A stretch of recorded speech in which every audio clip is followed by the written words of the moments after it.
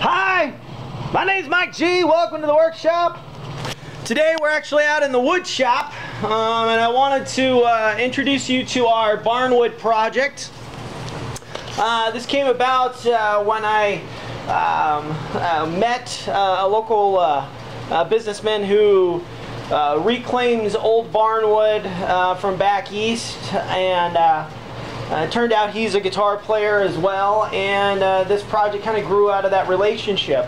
What we've done, and we're going to do two different types of barnwood guitars. We're going to take actual flooring from various barns, hemlock, pine, and whatnot, and that material actually starts out as 2 inches thick by at least 14 inches wide. Our goal with most of our projects is going to be to have those be one-piece bodies. Occasionally, in the larger sizes, we may have to do something different. Plus, we're also thinking about using some of this 150-year-old wood as the base for some arch tops and so on. But what I want to talk to you about today are the tellies that we're doing. As you can see here, we've got the first run of these. We're doing them in the standard telly. We're doing them old school style. I want to show you this. No duplicator, no CNC machine. We're using actual templates and routers. That's some hardware. I'll show you that in a minute. Compressor. Anyways, as you can see here, we did one with a P90 in the neck. This one has a humbucker in the neck, and then this one's going to be an Esquire. I've got a mock-up here of a traditional setup, and of course black pickguard, modern 6-saddle bridge.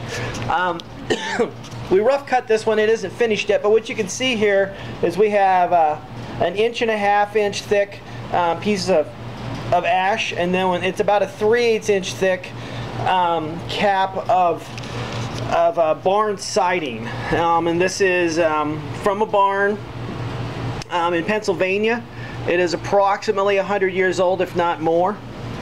Once that gets sanded, what we're going to do is we're going to do a slight radius here on the edge, stain the cap, and on a couple of them we're going to paint the ash. Some of them we're going to stain. Come over here and I'll show you another one we've got going on. This one here has some really awesome characteristics in the wood. You can see the oranges and a little bit of blue, gray, and black, and so on.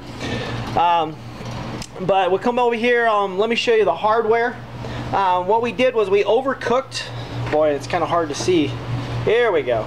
We overcooked the parts that aren't necessarily important for function. So your saddles and your tuners, they're going to get aged a little bit differently. They're just going to kind of get the shine knocked off of them. That you overcook them too much in the process, and then they don't function very well. These parts aren't important for tuning and so on. So the control plates, the bridge plates, the output jacks, and so on.